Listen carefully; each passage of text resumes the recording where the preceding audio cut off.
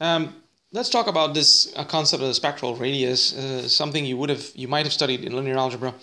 The spectral radius of any matrix M is basically denoted by this the Greek letter rho of M, and it is the maximum absolute eigenvalue of that matrix M. So in other words, if lambda I were all the eigenvalues of M, then irrespective of sign, we would take the largest magnitude eigenvalue, and that would be known as the spectral radius. As a quick example, if we look at an M, for instance, 1, 4, 3, 2, okay, this has a characteristic equation which is lambda minus 5 and lambda plus 2 equals 0, which means lambda equals 5 and lambda equals minus 2. These are the two eigenvalues of this matrix. So then rho of M would of course be 5, and that's the spectral radius. So that's how we calculate the spectral radius. Now, one important thing to keep in mind is there is a property of the spectral radius which states that the related to the norm of any matrix. So any natural matrix norm on M, rho M, of course, is less than or equal to the norm of N. Just something for you to keep in mind. So now we get to this important property, which is to do with the initial guess. So basically what this is saying is, in the previous video you've seen we looked at the general form of iterative methods, and that's as shown here. xk plus 1 equals g of xk plus hb. Now convergence is guaranteed for any initial guess, x0, any initial guess, to the true solution or exact solution x hat of ax equals b, if and only if the spectral radius of G, this matrix here, G, is less than 1. Okay, so basically this is a very important property, and one we can use quite reasonably for matrices to figure out whether any initial guess would work or not, because that remains a question that will we be able to get convergence for any initial guess or not. Now, you've already seen that just to recap for you here, that G is usually I minus HA as we have structured it. And it's this H that is different for the different methods. So H is equal to D inverse for the Jacobi. Okay, and H is equal to L inverse for the Gauss-seidel method. So that's just a quick reminder, a recap for you. On the previous video you would have seen that result. So this basically means that what we have to do is, for the Gauss-seidel, it would mean that the spectral radius of I minus D inverse A, in fact, which is the G matrix, should be less than 1, and the spectral radius of I minus L inverse A should be less than 1. Okay, so here's an example of a system, and we want to find out what is the spectral radius of this, and will, for instance, Jacobi work for this particular method. So here, A is basically, as you can see, I've just written down what A in fact is, and then what we do is the D, the equivalent of this, would be diagonal matrix for this would be just the diagonal entries, remember. So this would be the diagonal matrix D for this matrix A, and of course we know from linear algebra, or at least you should know, the inverse of a diagonal matrix is simply the reciprocal of the values on the diagonal. So that simply means just 2 becomes 1 over 2, 5 becomes 1 over 5, and so on. So there's your D inverse.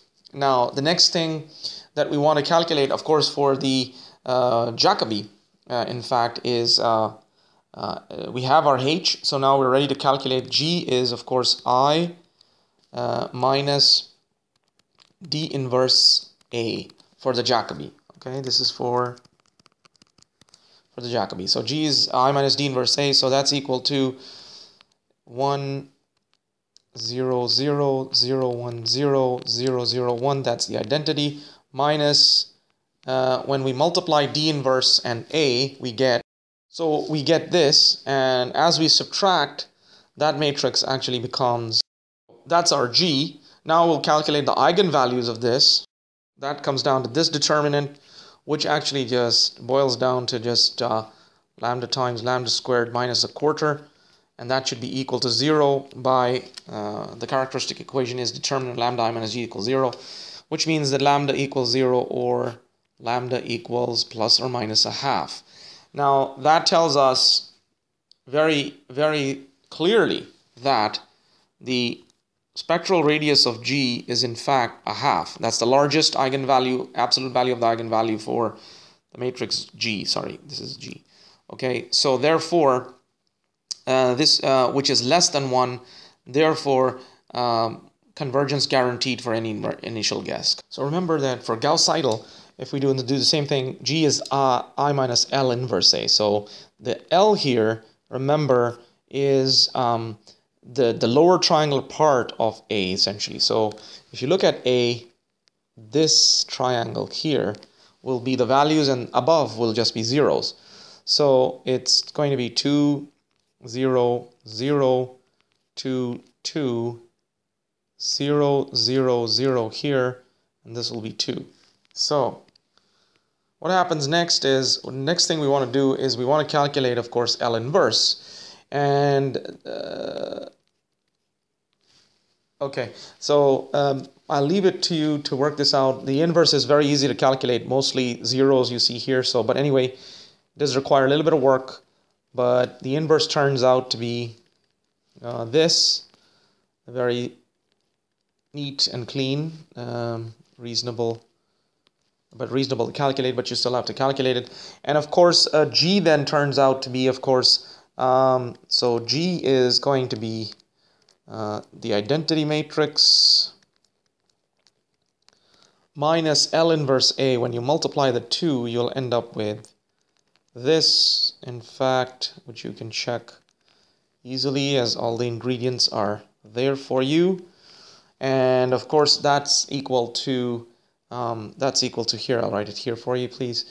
0, 0, 0, 0, 0, 0, all zeros except you have a minus a half, and plus a half here.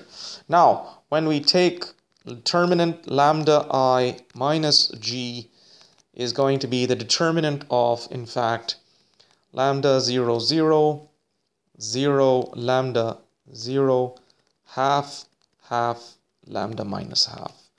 And that is basically lambda into lambda minus a half equals 0, which means lambda equals 0, 0, and a half are the three eigenvalues.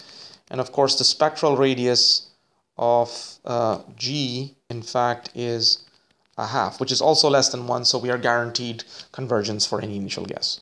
There are two types of special cases, a matrix A for which convergence can be guaranteed without having to examine the iteration matrix. In other words, iteration matrix meaning G, so without having to look at its eigenvalues. And that is that if A is a positive definite matrix, okay, then we are guaranteed convergence for any initial guess for both Gauss, actually for any iterative method structured as we've seen before, as we've seen earlier. So A is positive definite, okay. Now, of course, this means A is symmetric positive definite, which means, just to remind you, xt ax, okay, is greater than both the Jacobi and Gauss-seidel methods converge for an initial guess. There are certain situations, such as the solution of partial differential equations, where the matrices that we have, we end up with, are known to be of this type. But in general, this is quite difficult. Determining something is positive definite is not easy to do, in fact. The other case, which is easier, relatively easier, is convergence is also guaranteed if A is strictly diagonally dominant. So that basically is much easier to observe. And remember, that means that the absolute value of the diagonal entries, okay, for all j's, for j not equal to I, of course, and absolute value of the aij, the sum of them, okay, for all the rows. Okay, so that's just quickly their strict diagonal dominance, the definition of it. Now, if that is the case, then of course we are also guaranteed convergence for any initial guess. And that's all we want to discuss regarding the criteria for initial guesses that will lead to convergence for an iterative method. We'll stop here. Thank you.